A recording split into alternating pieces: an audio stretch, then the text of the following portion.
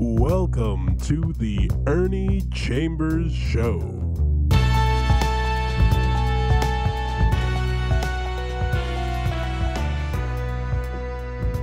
Brothers and sisters, friends, enemies, and neutrals, I'm back again, and there are things happening in the world that are very stressful, upsetting, they are inhumane, should not happen, but that teaches the nature of the world and the reality of existence. The word should lets you know that that is aspirational. You hope, wish, luck, and pray. But then when that's the approach you have to take, you have to think of that song I think Dusty Springfield sang, wishing and hoping and singing and praying. None of that is going to change anything. If I have a tree and it is an obstacle or a hazard and it has to be removed, I can pray until if my hair were black, until it turns gray. If I stand as straight as a tree, I could pray until I'm so old that my muscles won't even support the weight of my head and my back is bent, and that tree not only is going to remain there, it's going to be bigger and stronger. Action is what brings about results. There's a principle of physics. I don't know much about physics, so I'm not going to give you a lesson. But for every action, there's an opposite and equal reaction. When I was in the Army, I was in infantry, we had what people called a bazooka. It was called a rocket launcher, and it consisted of a tube, and you'd put the projectile in it, and the man who was your mate, when he had everything loaded, he'd tap you on the helmet and you would have it loaded, and you aim and you pull the trigger and the projectile goes out.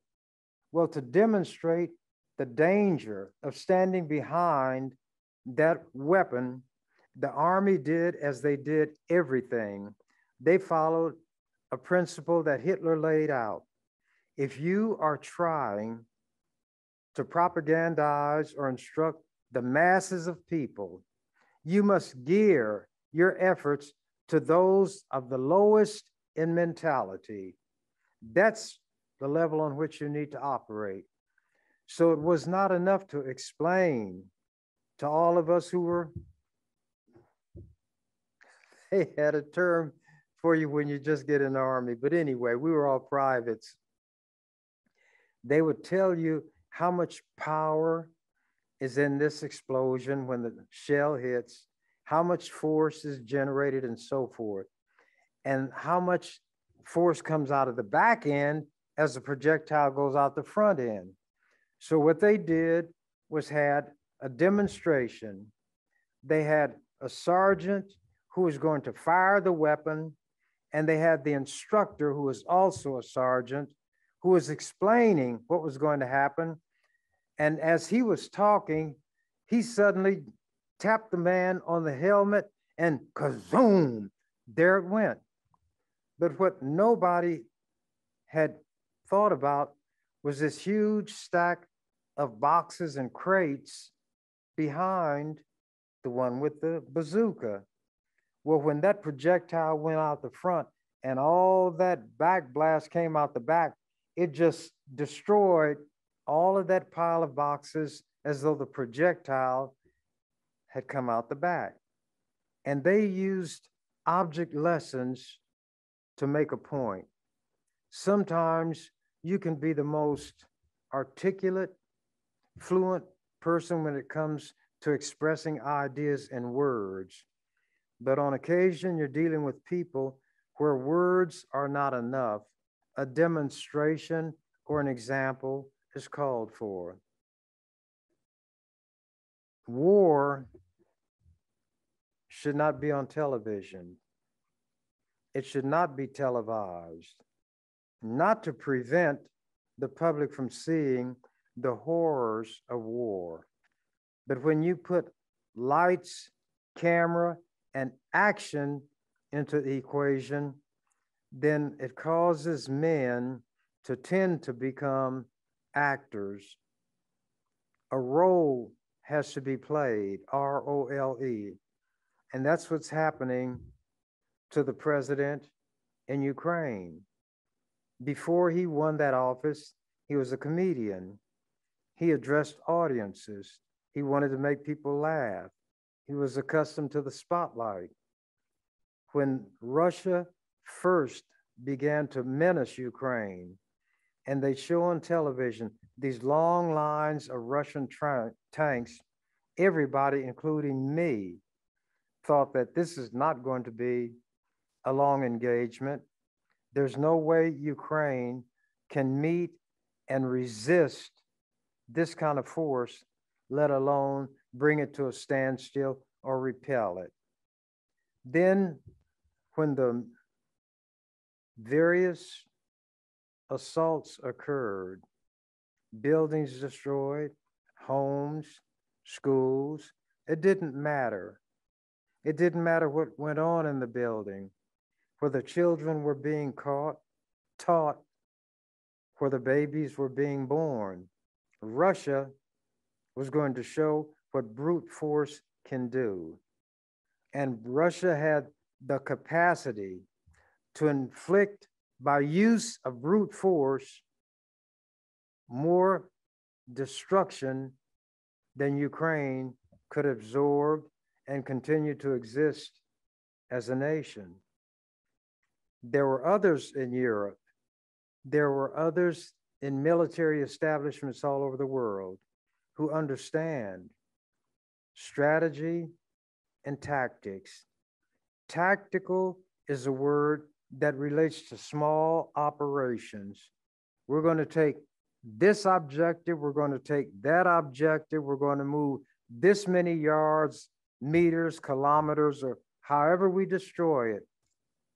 Strategy or strategic thinking takes in the entire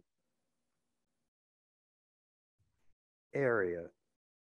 You can say it's a worldview, not speaking of the planet, but everything connected with that battle that is taking place. Some people are good tacticians. They know how to capture and hold for a short time this objective. But when it comes to the strategic thinking, where you have to determine 10 or 12 things that have to occur, be synchronized and coordinated, have to be executed sequentially. 2 follows 1, 3 follows 2, and so forth. They're battlefield generals, battlefield captains who cannot think at that level because they've never been trained to do it. Now, there are some people who are very good when it comes to thinking strategically, who had gotten battlefield experience and knowledge, so they would have the practical understanding of what occurs where men are killing men, not where you got numbers on paper. We lost 30,000, they lost 28,000. That means we now have so many and they have so many. No, they had that experience where you might look a man in his face. You might be close enough to smell his breath. It might even be hand-to-hand combat, and then you take his life or he takes yours. War is not a game. War is not play acting. Zelensky was a comedian. He was used to the spotlight and being the lead story on television all over the world every day brought out that stage persona, and now he does things that an actor would do. There are certain venues in which he will wear a suit just like all the other suit wearers. I had one outfit, if you want to call it that. I wore a sweatshirt and jeans, and that's all that I wore. Not the same shirt every day, not the same jeans, but I didn't have a wardrobe as that term is understood. Zelensky started by wearing his, you might call it a t-shirt, but it was more the consistency of a sweatshirt. And that was his persona. Whenever you saw him, that's what he was wearing, no matter what anybody else was wearing. In fact, they started making those kind of shirts or replicas of them around the world, and people wore them. Then he would wear suits. He got out of the comedian role. He got out of the man of the streets, man of the people role, and now he's going to rub elbows with diplomats and heads of large countries. So he went into his act. He says things for effect. There is no way that Ukraine is going to stand up to Russia. Some people feel I shouldn't even say this, even though I'm not in the legislature, meaning I have no official position. I have no platform as I once had. I certainly don't have the megaphone to magnify what I say, as was the case when I was a member of a governing body that made laws. But wherever I was, I always was me. Whatever I said was based on what I believed, so it didn't matter where I was, who was in the audience, or anything else. They would always say, Ernie is Ernie, and Ernie's going to be Ernie, because what I believe is what I'm going to say.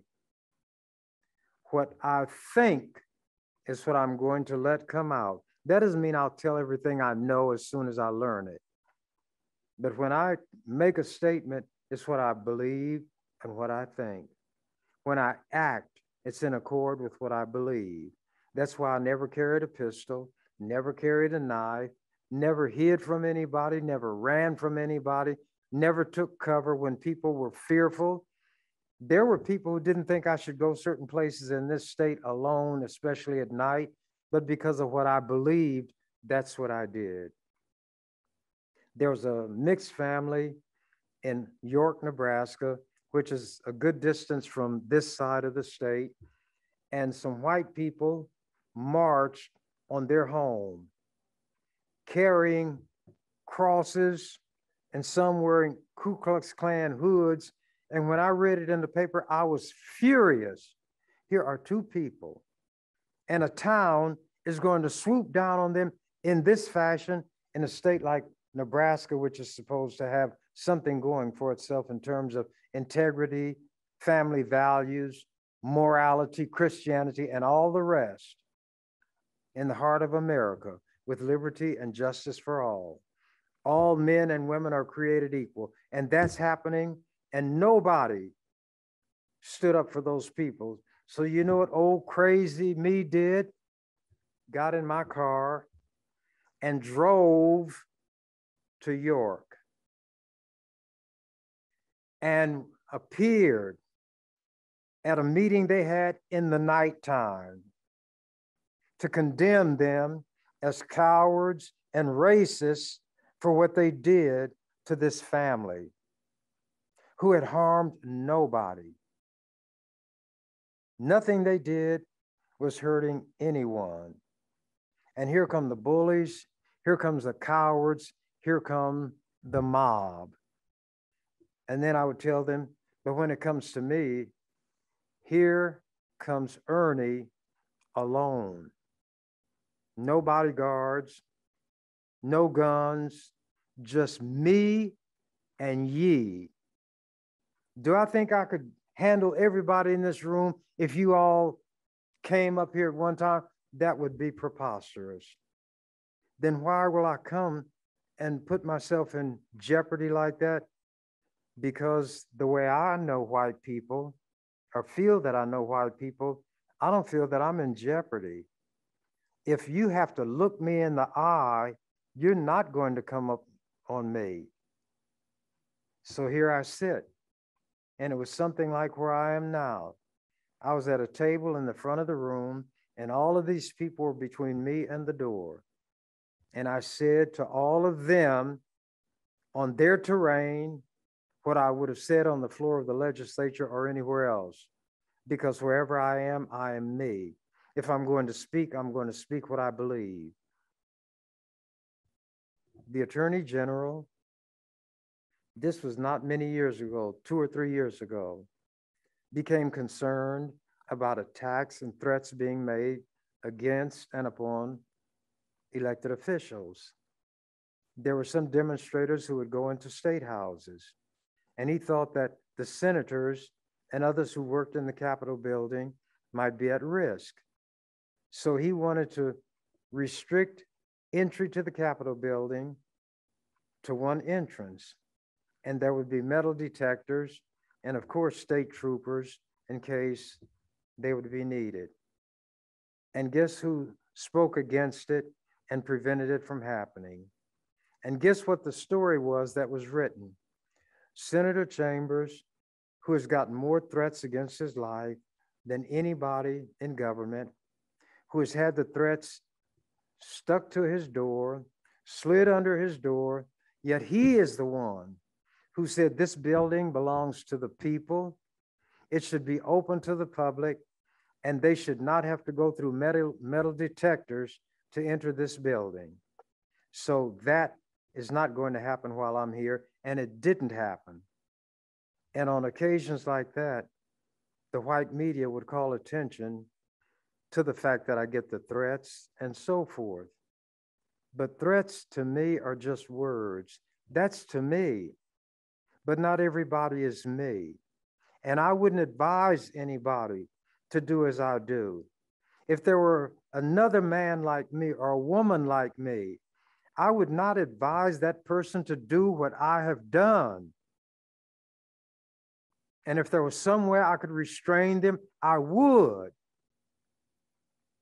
Because they have a value beyond just what they have in terms of themselves and their family. They have a value to the community. But there was something perverse in me, not perverted, something in me that compelled me to do what I would do everything within my power to prevent somebody else from doing. And I'm saying all that for a reason. If I say something, I say what I mean. If I believe something, that is going to determine how I behave. Wisdom has nothing to do with it. I, like anybody else, have that will and that desire to survive. But sometimes some circumstances can overcome that drive to survive, that desire to survive, but not the will to survive. And even in a hostile setting where I am so tremendously outnumbered, there's no chance I would have to prevail in a physical way. I would nevertheless do everything I possibly could to survive. This may sound contradictory, but I'm trying to be as straightforward as I can, because there are people who are aware of they call it chances, the chances that I've taken, the places that I've gone, the threats, the hazards that I have subjected myself to, and not for the sake of being on a camera, but to be able to get along with somebody who knows me better than anybody else, somebody who will lash me to ribbons, metaphorically speaking. And that somebody is deep down inside of me, somebody I cannot fool, somebody I cannot deceive, somebody who will never betray me. And that's what causes me to function as I do. But my standards cannot be something I would try to impose on anybody else. In the same way that I'm going to follow my mind, let them follow theirs. Maybe I would say, never in 1,000 years would I do what they're doing. But if that's what they believe, if that's what their mind tells them to do, I'm not the one who has a heaven to reward them with or a hell to punish them in. And if I'm going to give them some pie, it's not going to be in the sky, in the sweet by and by. It'll be on a plate right here with a fork, or they can eat it with their hands right now if pie is what I'm going to give them. When I hear the comment made that police every day will leave home and put their life on the line, I knew that wasn't true because I dealt with so many cowardly cops when I was growing up. I saw the way they abused Black people, the way they were always bold when they had the ups on somebody. They had the gun, they had the jail, they had the judges, everything on their side. But if you got one of them alone, it became a different story. And they thought in the early days that I was a coward, I guess, because they would try to bully me and they never could. They couldn't make me back down. That doesn't mean if somebody put a gun on my nose and said, if you say another word, I'll blow your brains out, that I'd keep yakety yakking. Nope, silent night, because I have intelligence. But when it comes to me being what I have to be to have self-respect, then I have to do what I have to do. So we as a people should try to come together and work with each other and not against each other. Not who's going to be the grandest tiger in the jungle, who's going to get the credit for it. People want those things, but when we're working for the benefit of the community, those should not be our guiding principles. Nobody should be able to give you something around the corner when nobody else Black is looking. Then you come from around that corner saying something just a little different from what you said before you went back there and your palm was greased. We in the community are not stupid. We may not know A from bullfrog. We cannot read the alphabet in boxcar letters on the side of a Union Pacific train, but we understand people and we know when there's somebody who has sold us out. We know who the ones who are selling us out. We know the ones who are taking money from white people to say what white people want us to say. We know those people who will speak and go only so far, then hush up and get scared when that line is there that they're approaching, which they've been told by the white people, you better not cross. Until we have those kind of people speaking for us, we as a race are not going to get where we need to be. There were two women who were testifying at this January 6th Congressional Committee hearing, as they call it, about what happened January 6, 2021, when white people stormed their Capitol, broke out windows, had all senators and Congress people running for their lives, fashioned a noose, and were hollering, hang Mike Pence, the vice president, and this group called the Proud Boys, which is another word for Ku Klux Klan, Nazi, and all the other cowardly groups that they are. And they always do it in a gang, always do it in a group, always when they're armed against people who are not armed, never one-on-one. They always want to be carrying their semi-automatic weapons, wearing protective gear, putting on the front and walking the dog, but they're afraid of their shadow. That's why they dress like that. You know the most protective garment I wear? A sweatshirt. And I went into hostile territory to give talks. And in this state of Nebraska, where at that time they had the Nazi Party, the Ku Klux Klan, all these racist organizations, and they were in the rural areas. And that's where I went. And I have articles to prove everything that I'm saying. A challenge was put out and I accepted the challenge. I was threatened in a city, and that's where I went and announced that that's where I'm coming. A complaint was made against me by a chief of police who was fired from a little town because I got on his case. He had assaulted the daughter of a mayor in another small town, but he was afraid to say anything about it, but it was told to me, and I publicized it. And that's the town I went to. And I went out there to York when these white people had terrorized this interracial couple, because I couldn't stand to watch those who are weak and helpless set upon without doing what little, and it might be very little, that I could do to at least show that this is not what I approve of.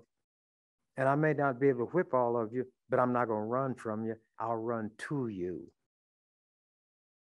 And that doesn't mean if there were 6 people with guns there, and if I move, they're going to shoot me, that John Wayne and television and movies, I'm going to say, well, shoot me. And they say, well, you asked for it.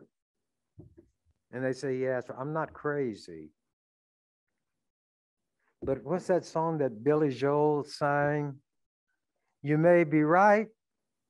You say I'm crazy. Oh, but it just might be a lunatic you're looking for. Turn out the light. Don't try to save me. You may be wrong, but for all I know, you may be right. And told this woman she might like a little insanity for a little while. I like the song, but I'm coming back to the reality. These 2 Black women were poll workers in Georgia, and they were at a table. They were helping to count ballots and doing the things that people do. Rudy Giuliani, this coward. Donald Trump, this coward. The leaders of the white cowards in the society, and that's what they are. When they've got the ups, they yell and they holler and they stomp and snort and spit, but they always have to do it in a gang. And when they've got everybody outnumbered, they're armed and the other person isn't.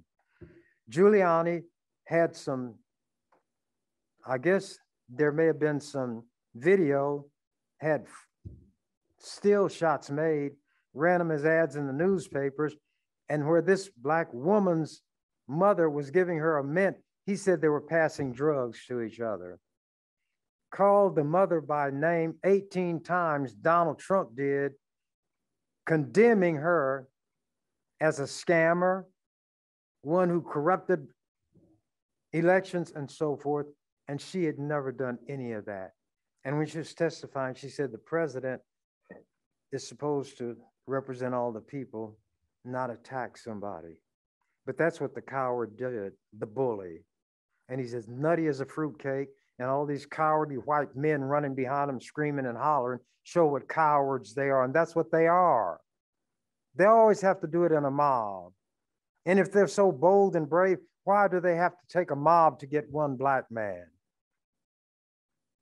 But nevertheless, these Black women testified, and it was on television, this particular hearing. You could see the faces of the people in the audience, and they were pained by what these women were saying. Here's the president of the United States, supposedly the most powerful man who runs the most powerful country in the world, lying on attacking 2 Black women. This woman who was testifying, and her mother had spoken at a different gathering, in a different setting, but it was videotaped and some of it was played at this particular hearing. She was at a table and she was explaining the fear, how her life was turned upside down. And the daughter was explaining how hard it was for her to see these things happen to her mother, and she was blaming herself because of what these cowardly white racist devils, as the Muslims call them, in their cowardly way, were doing by way of attacking her. And here's what I give the Muslims credit for all the time, the so-called Black Muslims. They had what's called the fruit of Islam. It was their military arm, but they didn't go out bullying people. They didn't carry weapons. But that Black woman, who was the mother of the woman who was working with her, would not have had to endure seeing the grandmother of the one testifying, whose mother was her grandmother, living at her home, having white people bursting into the home saying they're going to make a citizen's arrest. The Muslims would not have tolerated that in a black community. And these cowardly white people would not have come where the Muslims were located because there would have been something waiting for them. But they know that there's a different brand of black person now. A turn the other cheek black person. A we shall overcome black person. I think voting is essential. Politics is what makes this country run. We need to register, we need to vote, but we need to stand up for ourselves and not let anybody run over us. I don't have a solution that I give to people and say, this is what you ought to do individually. I speak in terms of what we as a people ought to do and give examples of what I have done, but which I would recommend against others doing because they're not me. Dan Goodwin, Leroy Carter, Bill Armstrong, Ronnie Magruder, and a few other black men would go with this group called the 4CL, the Citizens Coordinating Committee for Civil Liberties, who conducted demonstrations during the time when this was happening, during the 60s. And those ministers always would ask us, would we come along? Because they knew we wouldn't bother anybody, but nobody's going to bother these people that we were with. We were not there to show that we can take somebody hitting us upside the head and we ask Jesus to save them. No, if we could, we'd send them home to Jesus. And we didn't carry weapons either. But when these white men and cowards knew that there were some black men who'd stand up to them, none of these groups, when they demonstrated, ever were attacked when we were with them. Self-defense was what we believed in. And when white people listened to Martin Luther King saying, turn the other cheek, and they ask, isn't that the way to do it? I say, here's when I'll accept turning the other cheek and trying to get our rights by singing, we shall overcome. When you send your Marines to storm the enemy and run up on the shore, and they're going to come fighting with prayer books and the Mormon Tabernacle Choir singing behind them, we shall overcome, then you might be able to persuade me that the way for me to get my rights is let somebody put knots and bumps upside my head, spit on me, mistreat my women, our women, turn the other cheek. You might be able to persuade me of that if I've gone crazy. But until I've gone crazy, you're not going to persuade me of anything like that. I'm not going to bother anybody, but I'm not going to let anybody bother me.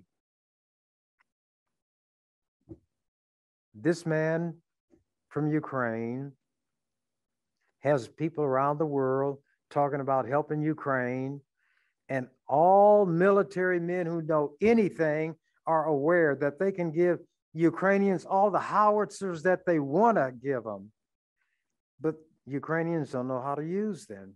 So they brought some to America to teach them how to use these weapons that their president is saying they need hundreds of. They don't even have people who can use them. Don't ask for airplanes because they'll be shot down by Russian missiles. Don't fire a bullet on Russian soil because then you will have attacked the fatherland, and then there may be a massive invasion and there might be air strikes from Russian planes. And that might draw some other European countries into it, which in turn might draw America into it, which in turn might make Russia unleash those supersonic weapons that they have that are capable of carrying a nuclear warhead. And North Korea, Russia's ally against America, have developed a hypersonic, meaning it goes faster than sound, missiles, and they've got one at least that will reach the United States. Oh, and there's a country with about 800 million or so people called China, which has thermonuclear weapons, which has a space station. And there are some generals in America talking to some politicians who got at least a nickel's worth of sense. That means they got 5 senses and all of them are working. So you say you got a nickel worth of sense, all 5 of them are operational. And all of them are located in your head. Sight, smell, taste, feel, and hearing. All 5 of the senses, if you forget what they are, just think about what you got going on in your head. That's where the brain is. Wherever the most mental activity is going on, they call it the brain center. But anyway, there would be China, North Korea, and Russia. Now, if they unleashed nuclear weapons on the United States, maybe that's when the preachers would jump up and say, praise God Almighty. We told you there's going to be a battle of Armageddon, and it's here now. The whole world is going to go up in smoke, and the Bible will have been fulfilled. And maybe somebody will put some weapons in the hands of the Palestinians who have been abused, who've been bullied, who've been oppressed by the Israelis.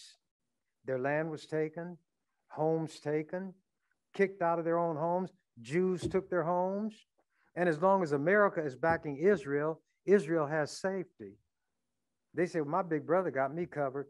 Well, when big brother got his pants being pressed and nobody's covering Israel, then somebody is going to do something to Israel. There's Iraq, there's Iran, there is Lebanon, there are the Palestinians.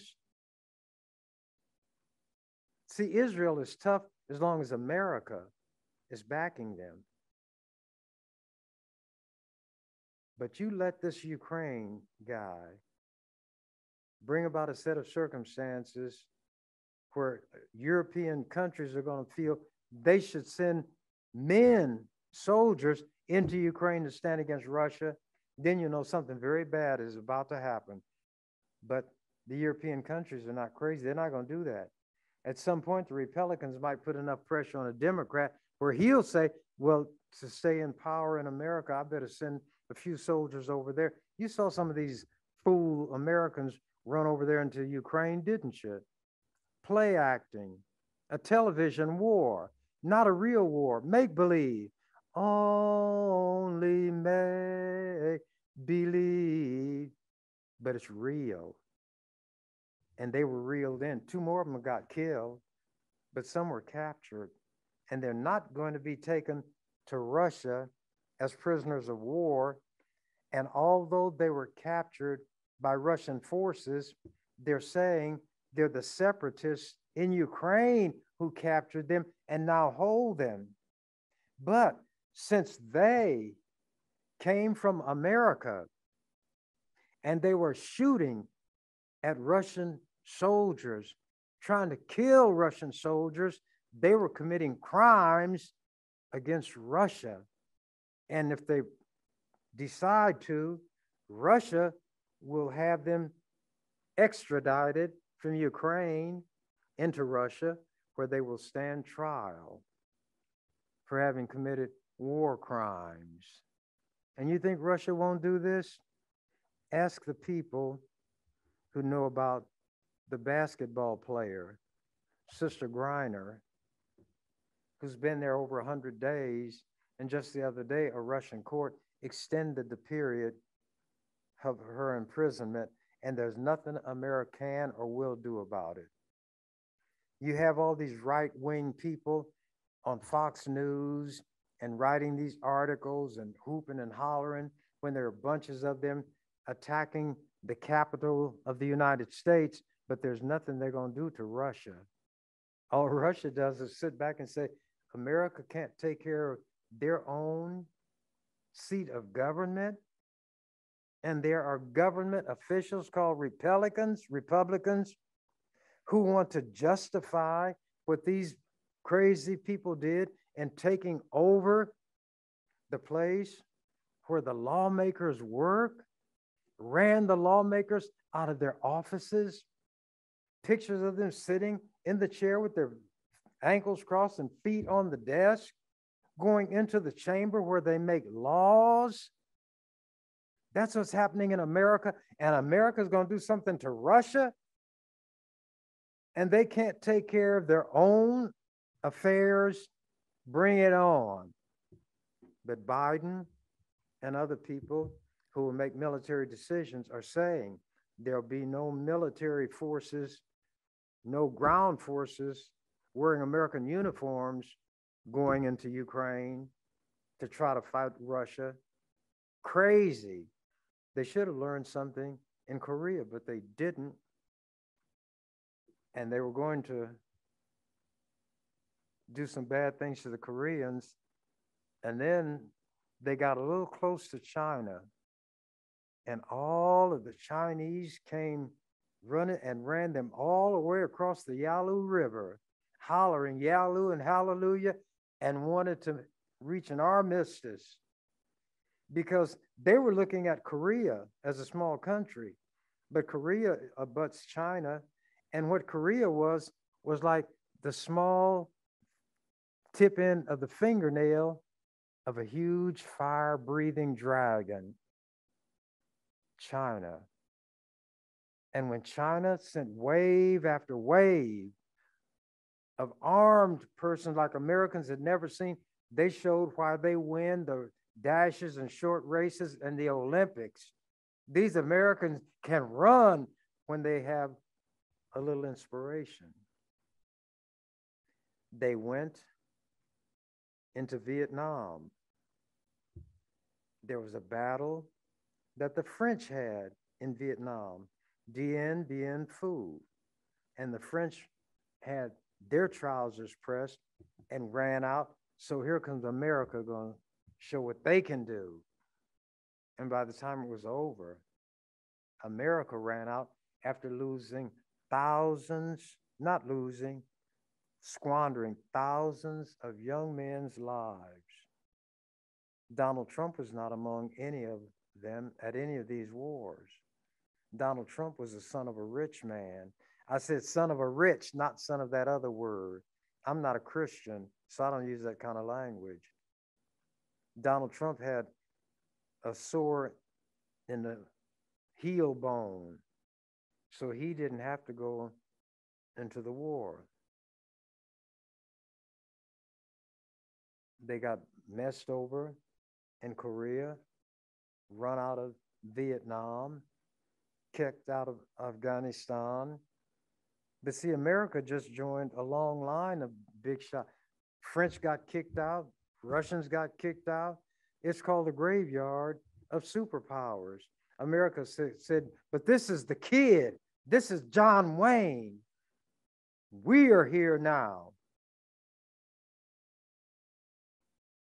Well, there were people who had heard that before, spoken in different languages, and all of them got kicked out, and so did America. People hated the man that in the middle of the night, when he was with his family, they ambushed and murdered. He was not armed. They wouldn't tell where his body was. Some said it may have been incinerated and dropped in the ocean. But he, in helping the people, did not, he was a scion of a rich family. They were contractors. He joined the fighters. They carved out huge caves in the mountainous areas, and when they went to those caves, nobody could dislodge them. And I haven't given you his name on purpose, and I may not give you his name. But when Obama got the word that these forces special forces that killed him, there was great joy in most of America. But he was a better man than all of them. He did not tell people, you go fight. I may as well tell you it was Osama bin Laden. He led the forces. He carried a weapon. And he was a whale of a fighter, a whale of a strategist, tactician. And they went through a lot of trouble, but they finally managed to kill him. That's what Americans are good at doing, killing somebody. And they practiced on some of their presidents. This is the nation that kills presidents. And when some have been injured but not killed, it's not because somebody wasn't trying. And this is not the direction that I intended to go when I came in here today. But there are times that are very troubling.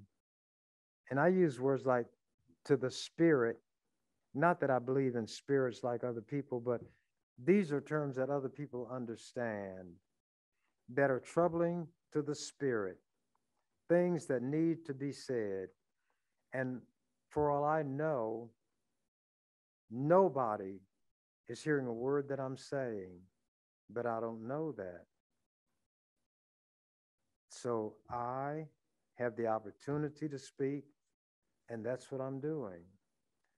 I was going to talk about the shootings, the one in Buffalo where the black people were slaughtered, the one in Texas where the Latino children were slaughtered.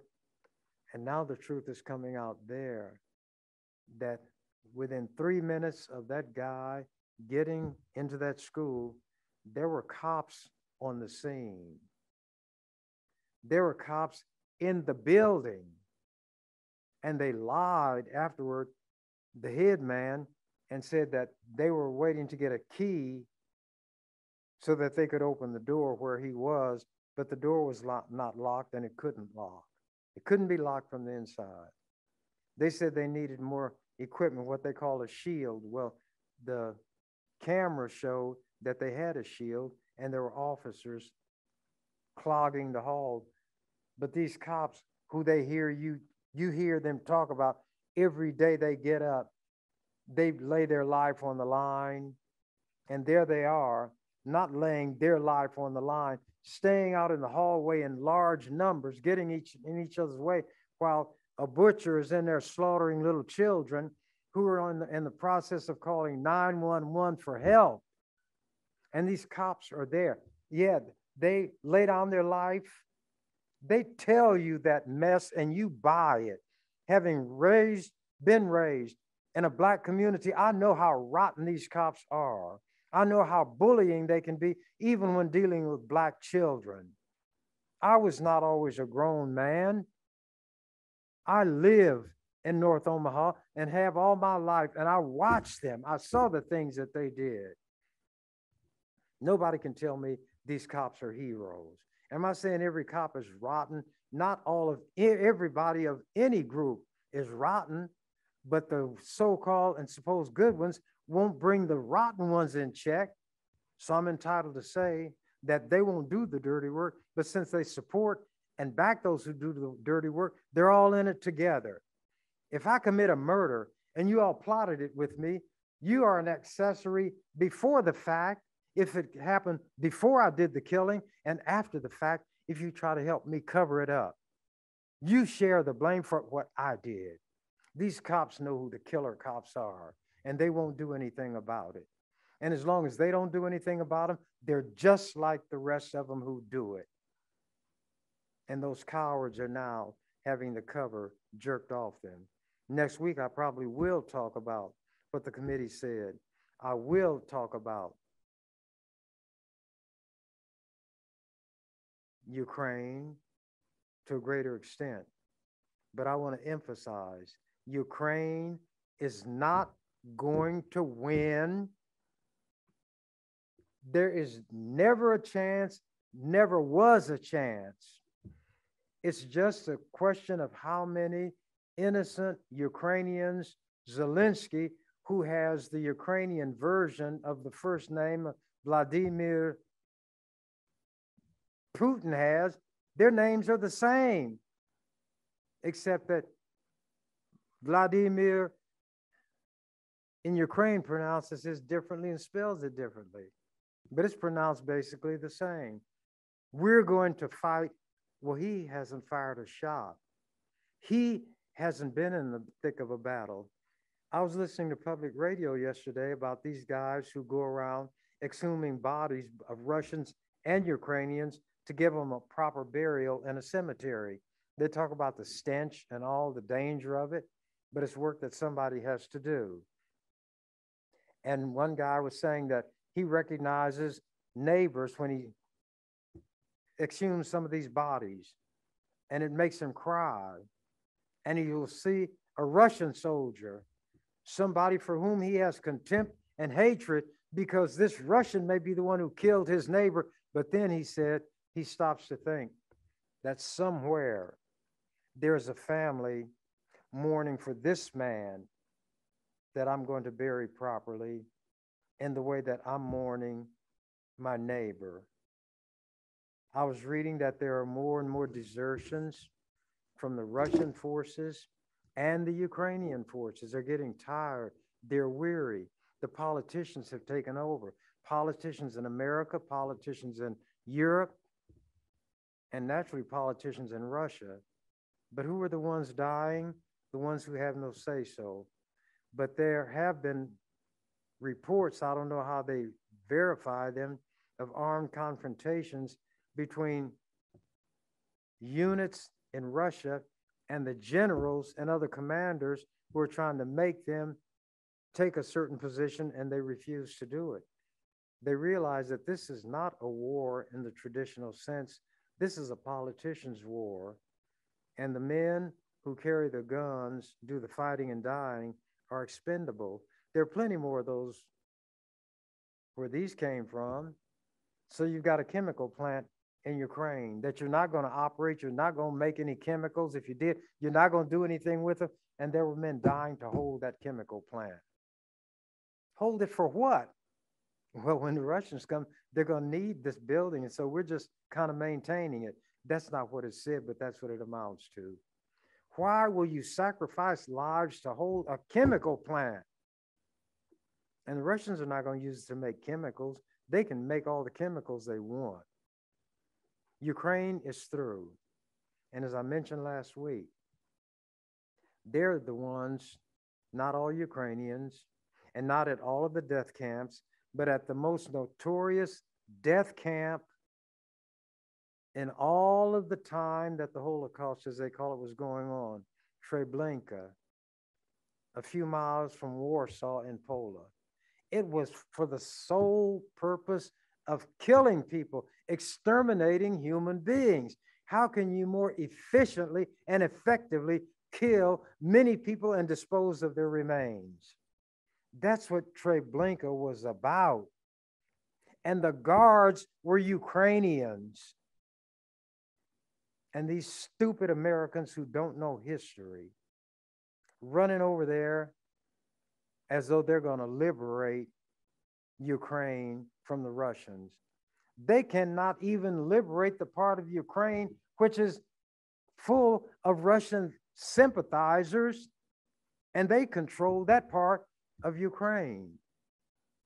These Americans don't know anything except what they see on Fox television, hear from people like Rush Limbaugh, who fortunately for the world is no longer here, spewing his poison, his hatred, and his false information. People in America won't listen while there's time to listen. They won't listen to anybody they don't like. When I was giving talks around the country, literally, I would emphasize this point. You white people, and they didn't like to be called you white people. I say, isn't that what you are? And that was to make them understand why we don't want white people referring to black people as you people. They think it's all right. But then when I say you white people, they don't like it. They can give it, but they can't take it. They'll give something to you to eat off this plate, but when you turn the plate around and say you eat it, then they feel like you're being insulting to them. When we couldn't pay rent, they said it's because they said it's because you're lazy. Now they can't pay rent and they're losing their homes, but nobody's calling them lazy. They're saying we got to find a way to get some assistance and aid to them, some rental assistance so they can keep their homes. Well, why they got the hand out begging? That's what they said about us. When we couldn't get jobs, we do the work of 2 or 3 people on 2 or 3 jobs, literally, and get pennies for it. And they said we were complainers and we wouldn't work. And we worked harder than anybody in this country, and they knew it. And that's why they would hire us. They could get us to do the work of more than one person and pay us less than a third of what they pay one white person who's not going to work. You know what Ethel Waters said? She was the first one to get an Oscar, and she got an Oscar for playing the role that they want us to be in, which is a maid, working for white people, cleaning their rear end, servicing the white man when he couldn't get what he wanted from the white woman, nursing their babies, being called a mammy. And you know what Ethel Waters said? I believe she was the one. I'll mix them up. We've had some Aunt Jemimas. She said, as far as the role in movies, she said, I would rather get paid $500 a week playing a maid than $5 a week being a maid. And that made sense and dollars. I would tell these white people, you are allowing your white agencies, the CIA, the FBI, local police, to sharpen their tools of oppression on us because we don't count. They practice on us, but they've got bigger fish to fry, a bigger goal in mind. They're going to turn those weapons of oppression, which have been perfected against us, hiding in plain sight from you. You watched them do it and you applauded them for doing it, and then they're going to turn them on you. And you'll run to the rocks to hide your face. The rocks will cry out, no hiding place, no hiding place down here. You all can hardly pay your bills. You can't buy food. You can't get gas for your cars. You can get some, but not like you used to, not like you need, and you're crying. Who are you crying to? The ones who are doing it to you. You think the big corporations are suffering? There's no shortage of gasoline. There is no shortage of gasoline. But it gives everybody the opportunity to gouge. And you know how they justify it? They say, well, when it comes to buying gasoline, it's like futures, where you charge prices today. You make contracts to cover future transactions. And there might be plenty of oil today, but the contract for the future delivery of oil cannot be based on today's prices because there may be a shortage of oil. So we are going to make the contract in 2022 based on the shortages that may occur in the future. Although right now in 2022 and maybe in 2023 and 24 and 25, there's plenty of oil to make plenty of gasoline. But we may as well charge the prices under these contracts for what may happen in the future. Does that make sense? It makes sense in dollars to people like Warren Buffett, where some unidentified millionaire with money to throw away bid $19 million to have lunch with him. You see the immoral way that money is spent by these rich people who have it. Then you have poor people running around talking about the big government in Washington want to tax these rich people and the corporations. And the corporations laugh. We're starving these peasants, and because they have a peasant mentality, they're speaking up for us so that our taxes won't be cut, but their taxes are raised. our taxes that we should pay or not pay, they go into our pockets and the pockets of our shareholders. And these poor slobs out here paying all this money for the gasoline, we're the ones driving the big cars, not them. And if we have the electric cars and they cost a lot of money and we got them, then we're not going to pay a gasoline tax because we don't use gasoline. Well, what do they need a tax on gasoline for? To make the roads drivable so that the rich people who drive electric cars will have good roads to drive on with their electric cars. But the ones who drive gasoline powered cars are the ones whose gasoline is taxed at an exorbitant rate to keep the roads fixed so that these rich people who can buy and sell poor people by the dozens can drive their electric cars. And that's how America operates. And the poor, unenlightened, average stiff, as they're referred to, can't pay his or her rent. They have trouble buying gas. Food prices are skyrocketing. And then people's attention will be diverted to the one who happens to be in the office of president now, Joe Biden. Biden cannot make anything happen. But this is a good way to get him and the Democrats out of office, just like the Democrats would do if a Republican was in office and the bottom fell out of the economy. They could show that the Republicans are responsible and the poor people who don't have much in the way of education cannot look beyond their nose, cannot think beyond the length of their arm and their fingertips, will accept what the politicians tell them. Your child can't go to school because this person or this party is in office. White people making up the vast majority of the population. And if you put all the other groups together, then you can say that, well, white people are still in the majority, but not as big a majority. These far right-wing, racist, Nazi groups are saying that Jews and black people are going to replace all these white people.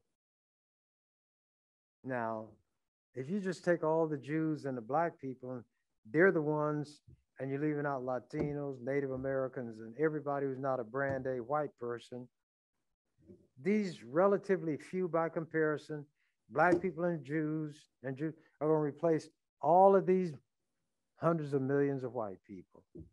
And ignorant white people accept that. That's why our job is so difficult. We don't have intelligent white people to deal with. We have those who are suckered, who are tricked, who are bamboozled,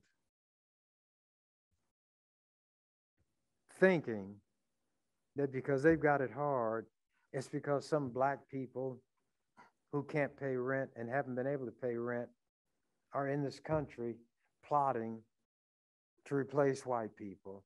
Have you ever heard such a stupid thing in your life where you never had a group of people as stupid as the majority of white people in America apparently are? And you hear me use words like who apparently are, who seem to be. And if we go by actions and facts, then they are the most stupid people in the world. And they call me a racist because I react by saying I'm not going to let a white person walk on me, by documenting the wrongful things that white people have done, not only to us, but poor white people.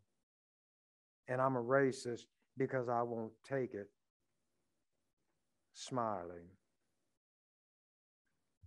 I brush my teeth with Colgate, Crest, various toothpaste, not the polish of a white man's boots that get on my teeth from me licking his boots. But a funny thing happens. when you have the white man pull his lips up, then you see boot polish on his teeth. So these white people are bootlickers. They're the lap dogs. They're the running dog lackeys. White people.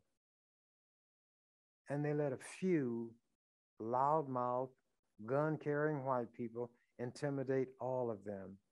And the ones who carry the guns are brave when they've got guns and the others don't have them. Why don't they go attack a military base? Why don't they go attack a National Guard garrison? It's like, and why didn't those cops run into the school where they heard gunfire? Bob Hope was a comedian. He used to go and entertain the troops and make them laugh, and he didn't have to carry a gun. So one guy, he was hot about that. He said, Hope, you encourage us to go out here and go to war, and when a battle comes, we're out there and you're on a stage somewhere in America making people laugh. Why don't you carry a gun and come with us in the combat? Bob Hope let that slow smile go across his face. He said, I'll tell you why I'm not going to do it. A fella can get hurt doing that. And although it was an audience of soldiers, they uproared in laughter. Bob Hope told the truth. I'm not going to carry a rifle and go into combat. A fella can get hurt doing that. A cop who is supposed to put his life on the line for the person who needs it. That person's life is to take priority over the cop's life. And you know why the cops didn't go running in where that shooter was? A cop could get hurt doing that. There was a basketball game, and it was not a professional game. And I don't know whether it was a college or high school, but the referee collapsed on the floor and he was having a heart problem. And one of the coaches ran over, and he happened to have been, he was a fireman, he was a medic with the fire department. He immediately started CPR, saved the man's life. And they were praising him. He said, well, in my training as a firefighter, I'm told don't run away from the problem, run to the problem, run to the danger, not away from it. That's not what the cop does when he knows there's danger. If he's dealing with somebody who is unarmed, a woman like Sandra Bland, or some of the other black women who've been shot down by cops, then they're bold. But when there's somebody who's their even change, like skulking jackals, they do like jackals do. Yeah, well, I'm not the only one who will say my ISIS is the police. My time is up, and as I have a way of ending it, as the canary said, when informed that the door of the cage is open, I'm out of here. Thank you for watching The Ernie Chambers Show. If you'd like to make suggestions, email us at ewcfacts@gmail.com. That's ewcfacts@gmail.com. This has been an EWC Communication production.